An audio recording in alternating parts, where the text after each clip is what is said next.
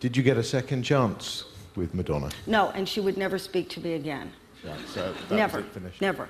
And her image of me is held in place. I mean, this is another thing, again, to do with leadership, is when I come in this room, you may have an image of me that I'm somebody very nuts on television, and it's my job to change that perception, to say, yes, I'm funny, but I'm also pretty smart. So if you had a second chance, Yeah. how would you approach it this time?